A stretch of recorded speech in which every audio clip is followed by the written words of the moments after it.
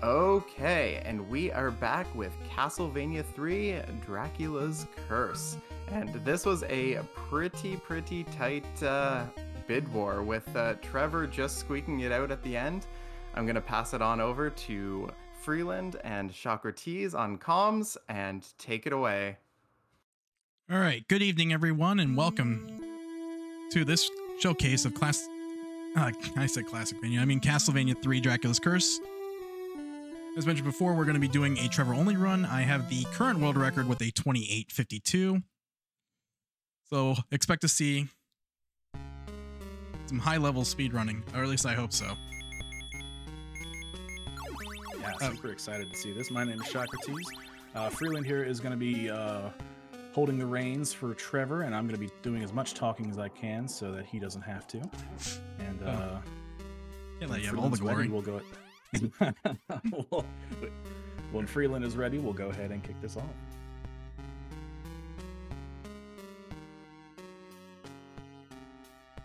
So we'll be setting up.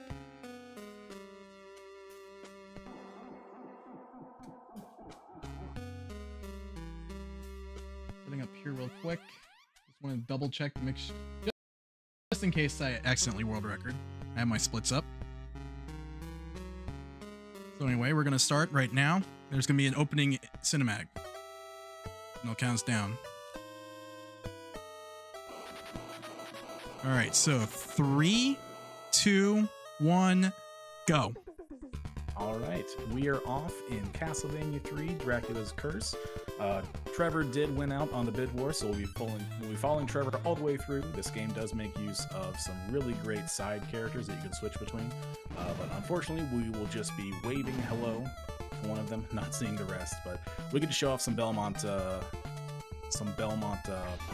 here.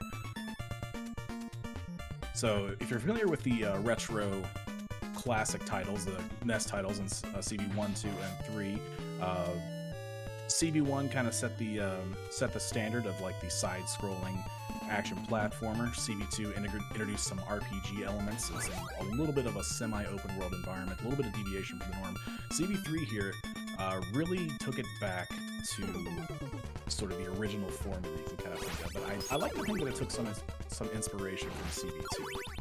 CB2 made use of some really good vertical spaces that I think CB3 had inspired from.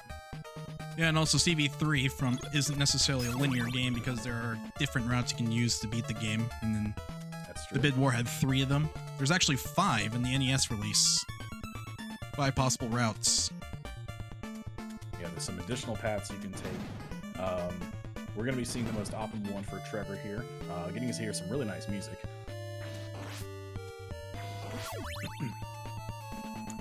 Yeah, a lot of this opening screen here still is making use of like the horizontal linear space, but a lot of the later levels you'll get to see really makes use of some vertical climbing sections that are really cool.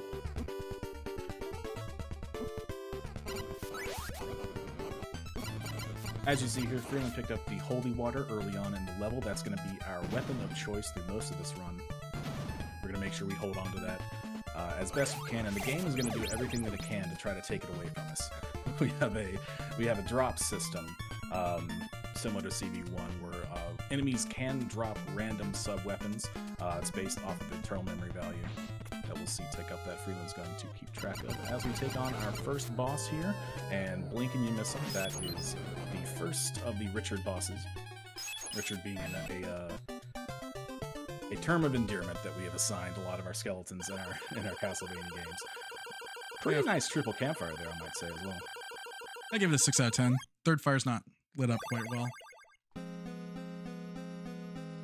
that's level 1.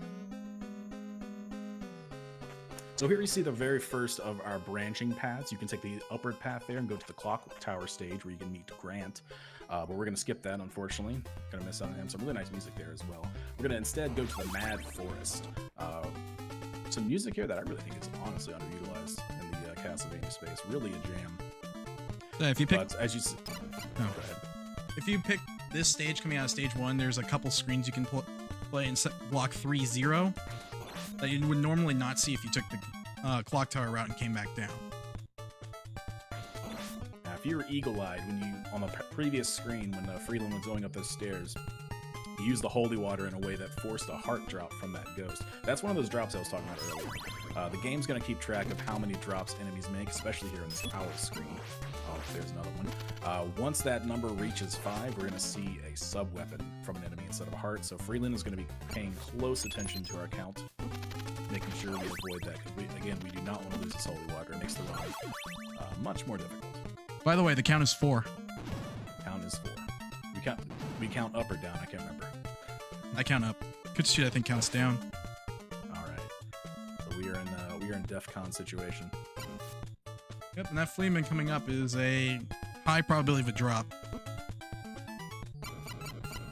So we're gonna try and jump over it.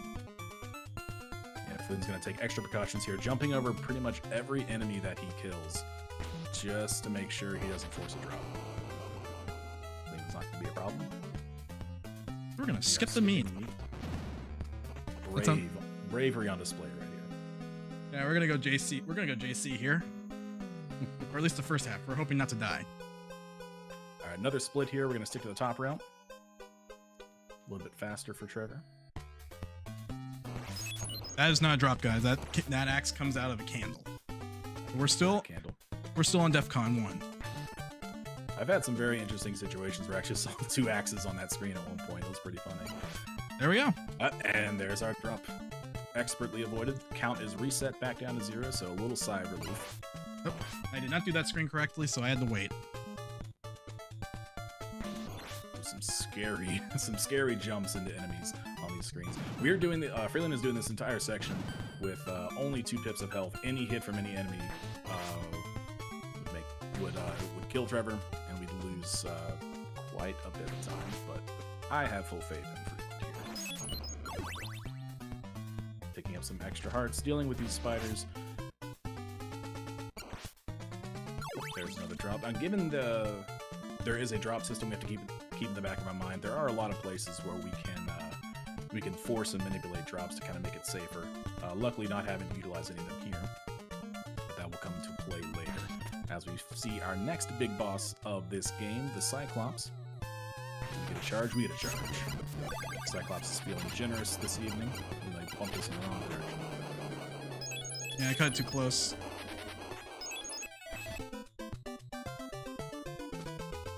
If you don't feel like you saw enough of that Cyclops, stay tuned. They really like that boss, let me tell you. Yeah, next time you see him, he's gonna bring some friends in. So here we see our first character that we could recruit, Sypha. You may know her from the Netflix show. We are unfortunately going to tell Sypha to go her own path as we go our own. This is Trevor only after all. This run is no longer canon. No longer canon. The Castlevania lore. The Belmont line is now doomed. Alright, we go on to the ghost ship now. One of the longer levels in this speedrun, paired with some pretty tense music. It's we had like some pretty like upbeat jams coming into this. Now we're kind of we have this kind of slightly unsettling music to accompany our movement through here. Yeah, this track's used on 2 different stages, and it's the longest stage in all the categories that it's used in. A lot of breaking blocks here that, in the speedrun, not really a big a deal, but in a casual setting, can be very anxiety-inducing as you're trying to avoid these ghosts. Not sure if you have enough time to get off these platforms before they break out from under you. Anxiety-inducing, you say? Isn't that the name of the track for this stage? That is the name of the track, yes. Anxiety. Really great soundtrack overall. Alright, so that last ghost boost right there, very tight boost to get, and it's nerve-wracking, and it's very satisfying to get when you get it in a marathon run. It is. It's very easy to get boost backwards from that ghost, which is not, it's not a death by any means, but it definitely kind of throws you off a little bit. And if you're a little bit late, you can fall into pits. This is one of the first occasions you'll see of these elevator platforms. The game will make use of those in a couple other situations after this. mainly just a waiting game, making sure you get the right cycle. Very easy to guess wrong and end up either in the upper kill box or the lower one. All right, so our drop count's getting a little high. We're at 3 entering this Medusa boss fight. Midway boss here. Another blink and you miss it kind of boss. There she is, and there she was. Yeah, in this category, for the first 9 stages, bosses are more like speed bumps. Mm-hmm. You'll notice, if you're familiar with Castlevania 4 that we saw earlier, ran by Kenshin Trek, a lot of the enemies that you see here are a bit similar. Maybe not exactly sprite work, but in design at least, for a lot of the enemies in Castlevania 4. These games are actually developed very closely to each other, so there's a lot of shared concepts between them. Like these Dullahans you just saw here on that screen. Those are an enemy in, I believe, later sections of CV4. You're going to see some flying gargoyles a bit later that were used as well. Medusa being an mid-boss was actually even a thing in CV4, so a lot of shared ideas. Alright, so we're entering 4E. There are birds, and there's the possibility of a drop, so hold on tight. Birds are so nerve-wracking. Okay, we got a good pattern. Oh, nice. Both birds. 2 birds, 1 holy water, as I always say. Last little Dullahan as we go into this nice little boost. Very nicely done. Not a complicated boost, but easier to mess up than it looks. Yeah, I do a whip buffer on that one because you need to wait at least the length of the whip animation. And we see our another blink and you miss it kind of pair of mummies there. Dropped very easily to holy water, and it's our good friend the Cyclops again. Round 2. He didn't hear no bell except, well, this time maybe. We got the clean Cyclops kill too. Fast one. Mm-hmm. Very nice. Which is only possible if you manage your health perfectly in the stage. Needed to, yeah, for the fastest Cyclops kill there, you have to take a little hit from him, which Freeland did very well. Don't have the hit, can't do it the fastest way. Here we have one of the best uses of vertical space, in my opinion. The 5th level here, 508. Ooh, gotta wait for that drop. Also missed the bullet boost at the start. Very nice fireball boost there. Very swag fireball boost. I love doing that. This is one of my favorite boosts in the entire run. But between the drop and missing that front-facing boost, I probably just lost about 5 seconds. And a drop wouldn't have necessarily been the bad thing. It would have made 5A, though, a little bit slower. Slower than that 5 seconds. Yeah, this is one of the first levels, actually, that you see in the Trevor run where losing your sub-weapon is not the worst thing. There is a replacement holy water that you can pick up in this next room. Very nice axe boost. That is pretty difficult to manage. You have to kind of play around that axe knight's patterns, whether it gives you a low axe or a high axe. Very difficult to judge on the fly and know how to react to. So very expertly done there from Freeland. Shout out to Kuchita for the setup. All right, this is our first auto scroller that you'll see in Castlevania 3. There's 4 that I can think of in this route. They are a set speed, but you can go optimally in these, as well as lose time pretty easily if you're not careful. What you see Freeland doing here is he is throwing these holy water on these spear knights that are showing up to make sure that he gets a drop in this section to go ahead and reset his counter. One of the best ways that you can do that in this game. And there's the last one. This one you have to throw if you want to go fast, so guaranteed count of 1 leaving this auto scrolling.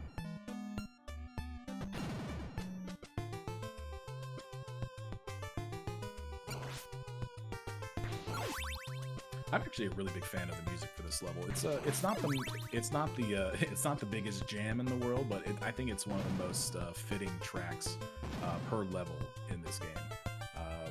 I love kind of just jamming to it. Very nice axe boost here. Make use of the iframes, get through there as quickly as you can. I believe that's the fastest way to execute that. As we the low axe is actually, I think, faster, or at least how I run it is faster. Low a little tag on the foot there that we were not wanting. So we make a slight adjustment. Pausing for a little marathon safety, no big deal. PB attempts usually would have boosted through that fireball. All right, we got some birds here. We got to play a little careful here. Did not want to get off the stairs. Not a problem though. There's a little safety in that ledge there, so we're gonna go right and see Mr. Frankenstein's monster. Yeah, that bird's got quite the rap sheet. SJC. Oh yeah, that bird is the killer of runs. Absolutely. Frank here. Another kind of blink if you miss it, boss. Fight very much resembling that of Coronats in CV4.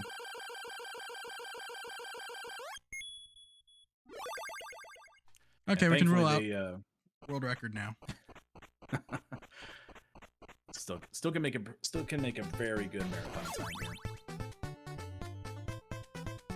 All right, level 6 here. Music track stream. One of my actual favorites. I think probably my favorite in the game. You see the use of water mechanic that was actually pretty popular with a lot of other NES titles. In this direction, the water is pushing against Trevor, so you'll see Freeland make use of jumping. That is actually a bit faster. A couple of boosts there. Not what he wants to see. And right after this halfway point, the stream is now in his favor, so he's getting a little momentum. He's going to run along with it. We'll see that coming. We'll see that show up again later. All right, I gotta be careful here. Count is 3, which is one higher than I'd like. Count is 3. He's still looking at good health for the rest of the level. Go ahead and kill this. Never mind, it was 4. It was 4. All right, drop out of the way. Don't have to worry about this bat dropping something on me. Very close fireball there. Guaranteed that was all calculated.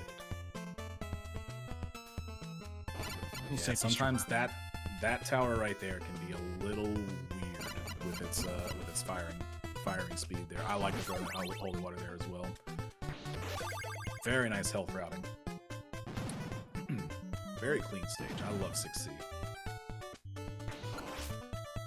Alright, let's deal with that bird nice and quick. First collapsing bridge of the game. If the rest of what you've seen is not anxiety inducing enough, we have collapsing bridges that you have to go across. A weird merman pattern there. No Yeah, they succeeded in slowing me down by 1 whip strike. Alright. Next boss fight here. Very, very cool design for a boss. Alright, gain 2 cycle. We got 1 head. And we got 2. Very nice 2 cycle. Another one of those fights that looks easier than it is. That is pretty difficult to do in execution. So very good job, Freeland.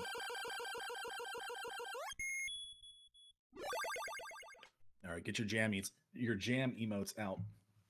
We're about to hear a banger as we go and prep for Freeland to do some pretty impressive skipping. Our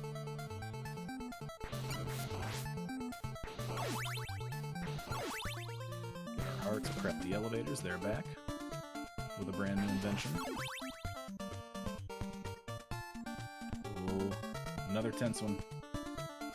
All right, Freeland's gonna set up for this elevator skip.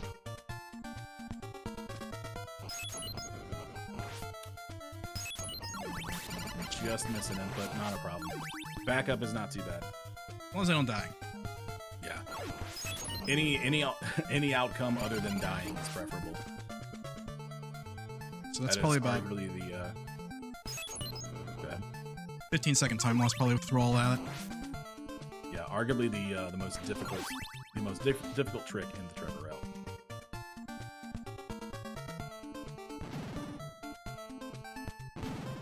All right, here comes another tricky section.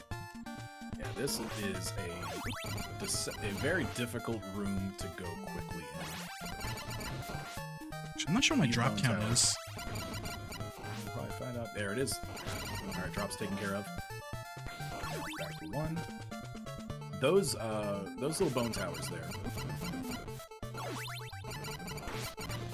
are very difficult to deal with when you want to go fast. So meeting that wall where we don't need it. Stage 7 ends up being this when I practice before doing runs. Stage 7 usually takes up the most amount of time. There's a lot of tight tricks here, especially this one. That jump is very scary. What is that? A 5-frame window? Yeah, it's a 5-pixel window to do the jump, but it always seems shorter when you're doing it in the actual marathon. Oh, it feels like it's frame perfect when you're doing it in a run. That is a very scary jump. I believe a lot easier to do with Grant, but with anyone else besides Grant and of course Alucard, that is a very tight jump to make. Yes, Trevor only. Our jump count's pretty favorable. Castlevania Belmont Edition.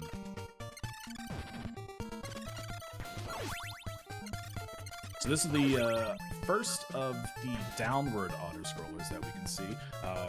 Interesting to note about the, as you're going down, the kill box is above you, so you have to outrun that as opposed to like the opposite direction for going up.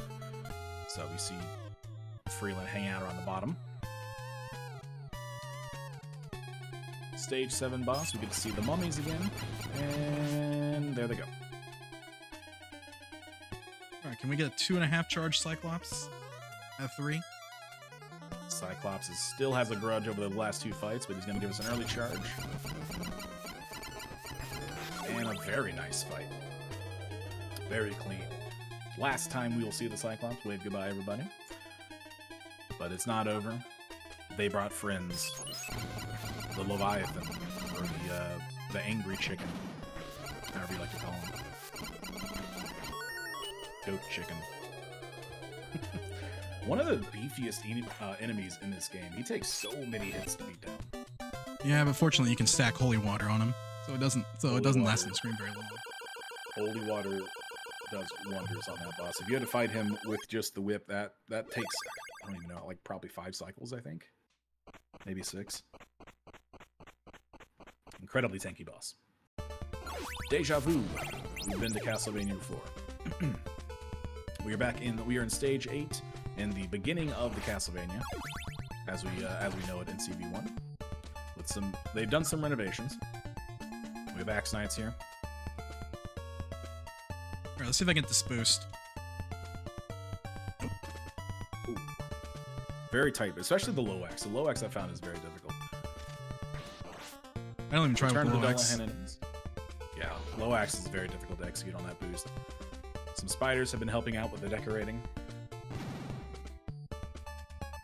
Dullahands are running around with their heads cut off. Our good friend the Blob is back to make an appearance from CV2.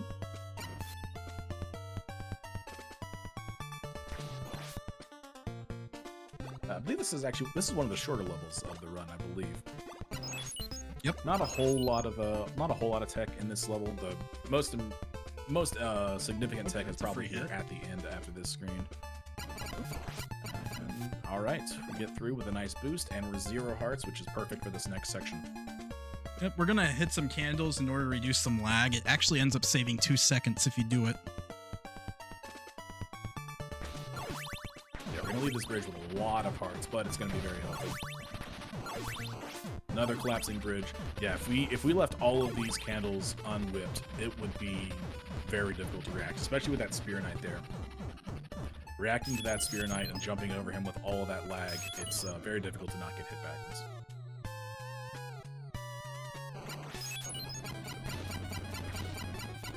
Alright, we have Death returning to face the Belmonts again.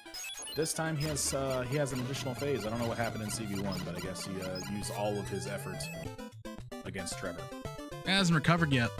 Since CV3 happens before CV1. Holy Water, as you can see, is definitely the weapon to use in Trevor. Makes absolute mincemeat out of bosses. I think our drop count is 4, right? 3, right? I don't remember what our last drop is, to tell you the truth. I think the last one I saw was in the Bone Towers in stage 7. Wait, I'm supposed to whip that one. Lehman Alley.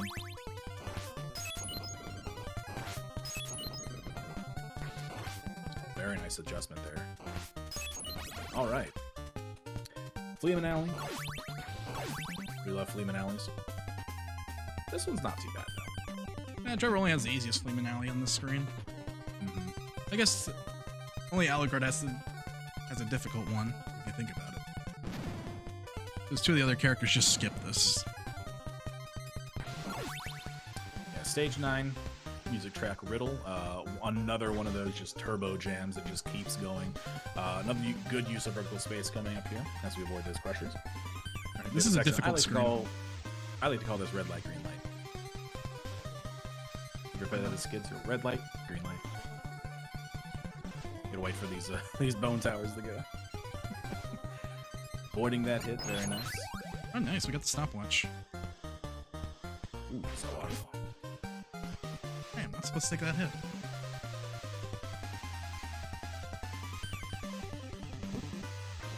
Little hit through the axe knight there. All right, yeah, I got an idea. We're not taking any damage. So we're gonna grab meat into this upcoming section. Yeah, we'll grab meat here. Stopping time so that Spear Knight there doesn't have a chance to stand over the stairs as he is wont to do, and impede us, usually causing a couple of seconds of time loss there. Very nice use of the stopwatch, and still having plenty of hearts left over in the second multiplayer. So we lost our holy water there intentionally, even though it was a drop. That worked out perfectly fine. So right here, we're gonna get our holy water back. And we're gonna use the rest of this auto scroller to help stack up our double, and only a double. We will find out why later. These little fuzzies can be a little bit of a pain to work around. So ideally we're able to push our count to 4 at the end of the stage. So right now our drop count is 3.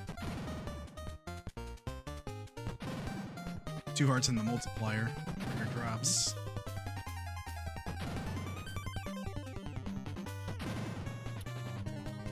And we are out of the last upward-facing auto-scroller. Quick meat grab. We're back on track. Watch out for that bat. Sometimes it can go from the left, sometimes it can go from the right. It's always good to prep and expect it from the left there. Alright, very tense screen here. We're gonna let Freeland do his magic. Watching very carefully what these birds are gonna do. Play good health. All right. Not out of the woods yet. Oh, the meat's already coming up huge for us. Oh, that meat is very clutch right now. All right, scariest part of 9-4 is over, but we still have Doppelganger to deal with. These Medusas are more visually threatening than they actually are. Nice prep throw. We're alternating whip and holy water every press. Doppelganger, sorry, will never hurt you if you have enough. If you have at least a double, and can alternate between whip and holy water continuously like that. Very well done. That is stage 9 in the books. We are on to the final level. Stage A.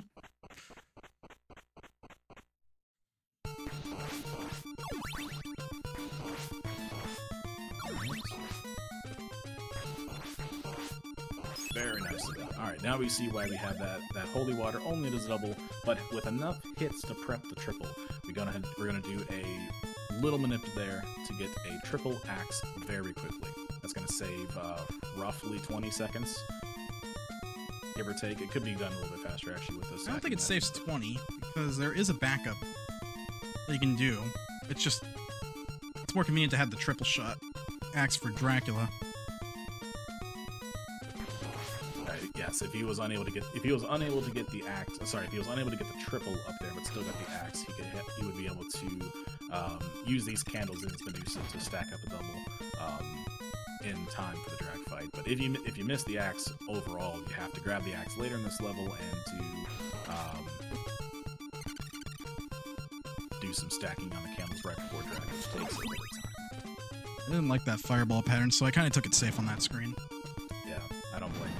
I'm gonna get meat here so that way I can show off a trick without...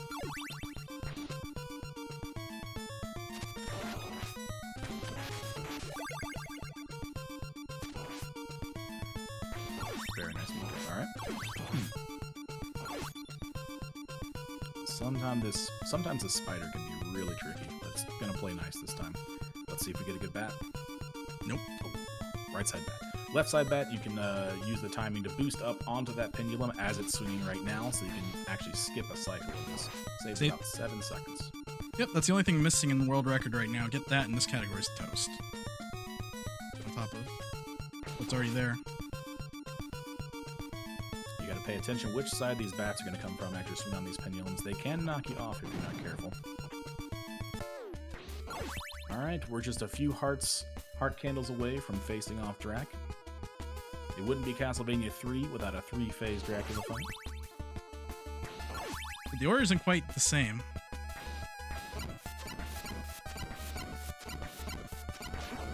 A little bit slow on Drac 1, but that's why we get the extra health. No big deal there on that. Still a good phase 1. Killing in that position is the best way to do it.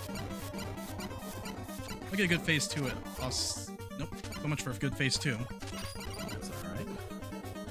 Very freaky looking phase 2 as we go into phase 3.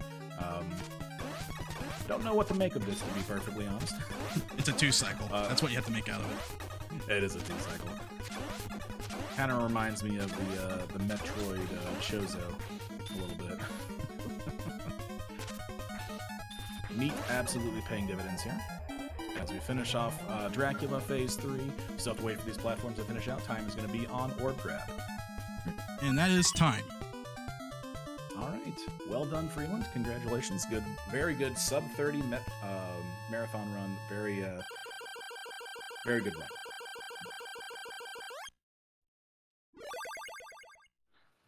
That was a very awesome showing, and like you said, great for a marathon run as well.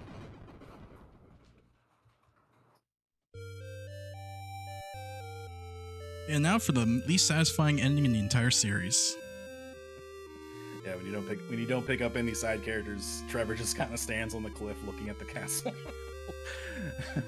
There's always like a little interaction between whatever character you pick up and a little subsection in the scrolling paragraph, but not this time.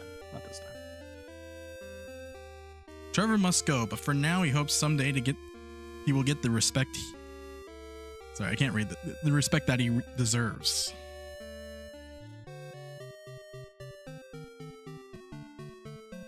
All right, well, GG's Freeland. Thank you, Game Over Cancer, for showing us off. Thank you for having me on Bones.